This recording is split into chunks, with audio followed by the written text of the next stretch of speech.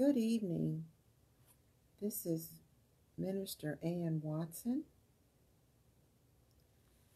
and I'd like to take this time to address the body of Christ concerning the reliable promises of Elohim.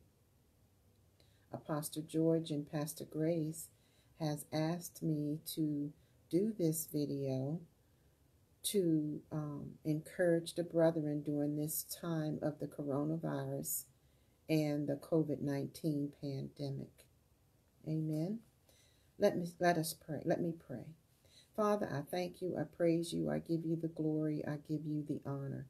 For you alone are worthy and worthy of all praise, glory, and honor. Father God, I pray in the name of Jesus, Lord God, that as I present this video, Lord God, that it will bring glory and honor unto you. I pray, Father, in the name of Jesus, Lord God, that I may decrease and you may increase, so that the brethren, Lord God, will be able to hear, Lord God, exactly what you desire them to hear. In Jesus' name I pray. Amen and amen. If I was to title this message, it would be God's Promises and it would be God's promises and through the Word of God. Amen. Hallelujah. Hallelujah. When I think about the Word of God, I'm reminded of the scripture in Romans 10:17 that speaks of having faith. Amen. It says, faith comes by hearing, and hearing the Word of God. Amen. And when I think about hearing, I'm thinking that God is speaking to me, and there's something he wants me to hear or receive through his word. Amen. Because we know that his word is a lamp unto our feet and light unto our path, able to lead and guide us by his truth. Amen. Hallelujah. John 10:10 says that the thief comes to steal, kill, and destroy. But we know that God came us to give us abundant life, and life more abundantly. Amen. So even during this time of the coronavirus, we're to still believe in the promises that God says we can live an abundant life. Amen. That we're not to fear or allow the things that are going on around us to sway us in any way. 2 Timothy 1:7 tells us that God did not give us the spirit of fear, but of love, power, and a sound mind. Amen. So when I think about how he wants us to have a sound mind, that means that we're to be sound in our thinking, that we're not allow anything to embark upon our minds that he doesn't want us to think about. Amen. And he reminded us in Philippians 2 and 5, where the Lord tells us to think as he thinks. Amen. And then in the same book, which is in Philippians 4:8, it tells us what kind of things to think on. And those things would be, think on things that are lovely and just and honest and pure, And when we think on those things, and even the good report, which is the report of the Lord, which is his word that comes to tell us how to think and how to live. Amen. So I'm thankful for God's word. Amen. And in John 14:6, Jesus said to us, he said, I'm the way, the truth, and the life. Amen. And the way is to the truth, and the truth is to life. And we can't have life if we don't know the way. And we can't have truth if we don't receive it from our Lord. Amen. Because he's the only one that can give us the truth that we need. Amen. Hallelujah. I'm reminded of a promise also in God's word where it says he would never leave us nor forsake us. So during this time of the pandemic, we're not to worry about whether the Father is not with us, or when we're alone, we feel alone, because as long as we have him, we'll never be alone. Amen. Hallelujah. Thank you, Father. 1 Peter 5:7 tells us that and promises that the Lord will take care of us. Even through this pandemic, we're not to want for anything, because he's our heavenly Father. And we know how fathers are. Fathers come to take care of their children. They make sure that they have exactly what they need. And our Father is no different. Amen. Except he's a heavenly Father. And everything he has for us is eternal. And everything he gives to us will last. Amen. Hallelujah. Thank you, Father. Hebrews 11:1 tells us that faith is the substance of things hoped for and the evidence of things not seen. Well, we know that we don't know exactly what the Father's doing. We're not to be concerned about that. We're just to have faith in him, because we know that he's always in control. No matter what we see going on around us, no matter what is happening around us, no matter what the news says, we're to have faith in him at all times. Amen. Hallelujah. In that same chapter, Hebrews 11:6, it tells us that it's impossible for us to please him if we don't have faith in him. So we have to have faith in everything that he does. Amen. And I love how the word comes to tell us the truth, and the truth that makes us free. Amen. That's found in John 8:32. And it makes us free indeed. So we're free to believe the reliable promises of our Father in his word. Amen. Hallelujah. Matthew 28:20, it reminds us that he will never leave us nor forsake us, and that he will be with us to the ends of the ages. Well, we're in the end of the ages. Amen, brothers and sisters. We might as well realize that and know that we're in the end of the ages, but we're to rely on his promise that he will be with us to the end. Amen. Hallelujah. Ephesians 5:20 tells us to give thanks in everything. So we're to be thankful even for this time of this pandemic, because it's allowed, I know for me, it has allowed me to get closer to my Father. Amen. Because, with all the things that are going on around us, the sickness, the death, the news, you name it, everything that comes that is being said is all negative news.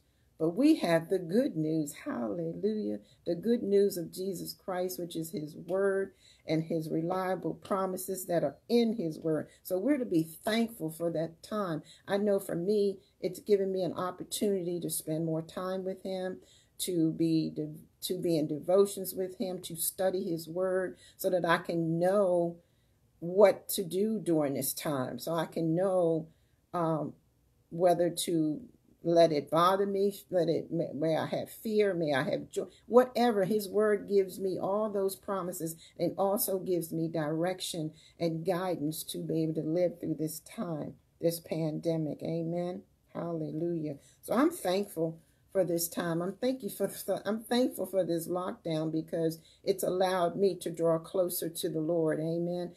And he tells us in his word that he wants us to draw nigh to him, and he will draw nigh to us. So the closer we get to him, the deeper we get into him, the closer he's going to get to us. Amen. So I'm thankful for this time. I don't know about anyone else, but I know that I am. Hallelujah. And I thank him for it. Romans 12:1-2 tells us to present our bodies as living sacrifices, holy and acceptable before the Father. That it is our reasonable service to do that. And when he's telling us to do that, he's talking about how we're to give our minds, our hearts, our spirits, our soul, everything about us, even during this time where it's so difficult and challenging for us. we're to give ourselves to the Lord because, we could, before all this happened, we were every place. We were all over the place. We were doing this and doing that, giving our times to this, giving our times to that. But now he has us in this lockdown, and he has us in this COVID-19. And I'm telling you, it has stopped all of that. So now we don't have a choice. Yes, he's not going to override our wills. He's not going to make us do anything. But this is a time where we're to consecrate before the Lord and get ourselves right with him. Because I know a lot of us, including me, there have been things that I shouldn't have been doing. Places I shouldn't have been going. But now he has me inside, locked down. I can't go nowhere. So I'm thankful. I am so thankful because it's drawn me even closer to him. Amen. Hallelujah. And the second part of Romans 12, which is Romans 12:2, it tells us to be not conformed to this world. Amen. To renew our minds.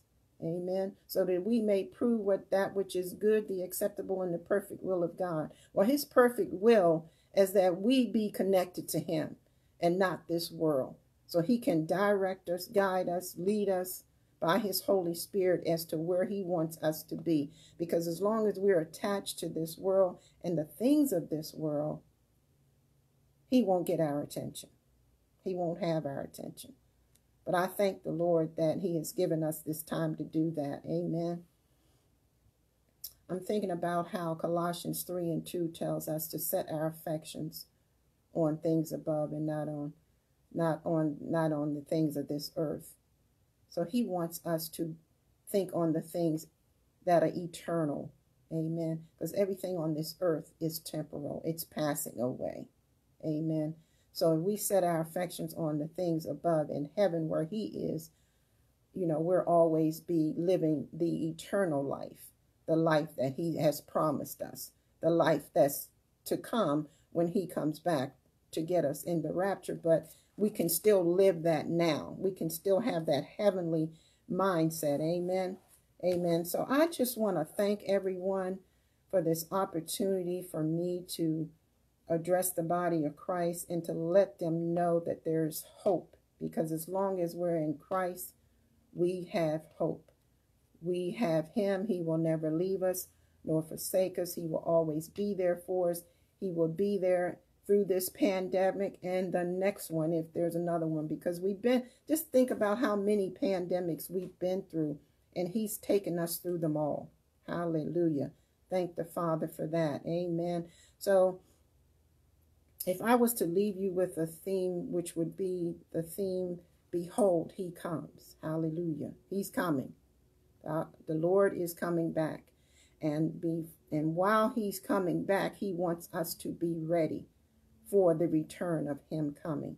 So this time we're in right now is a part of that preparation time. Amen. And so during that time, we're to watch, pray, and occupy. Occupy meaning to do what he's called us to do, whatever that may be. Whatever your calling, whatever your gift is, wherever the Father has you right now, whatever position you in, occupy. Keep your lamps full. Hallelujah. Hallelujah. Keep your hands to the plow. Continue to watch and pray because he's soon to come. Amen. Amen. I pray that there was something that I said that would encourage you during this time, because we all need to be encouraged, and we all need each other, and we most assuredly we need the Lord. Amen. And I'm just thankful for his word that continually gives us promises that we can hold on to, we can anchor ourselves in, we can be still and know that he's God. Amen. Because he is that. And so when he tells us to be still, like this time we're in, this is a time to be still and just let him talk to us through what's going on, through his word, through his promises. So I thank you, and I hope that there was something that I said to you that would encourage you keep you lifted up and keep you looking towards the Lord, because he's the answer to this pandemic. He's the answer to why he have us still right now, because he's preparing us for better things. Better things are yet to come. This is going to pass. Amen. I don't know when. Only he knows the answer to that. Amen. But we're to stay close to him and continue to watch, continue to pray, and continue to occupy doing what he's called us all to do. So I thank you. So let me pray us out. Father, I thank you, I praise you, I give you the glory, I give you the honor. I thank you, Father, for this opportunity, Lord God, just to share your word with the people, Lord God, so they will be enlightened and they will know that they can depend on you and rely on you, and that you are there to take care of them, protect them, keep them, and watch over them as you always do, as you do each and every day, Lord. When we get up and we have breath, we know that we are able to do that, Father, because you saw it fit for us to have that today, Lord God, and every day, Lord God. So, Father, I thank you, and I praise you, and I give you the glory, and I give you the honor. It is in Jesus' name that I pray. Amen and amen. Thank you, everyone. Have a great afternoon, and keep looking to the Father. Amen. Keep looking to his word and his reliable promises. Thank you so much. Have a good evening. Bye now.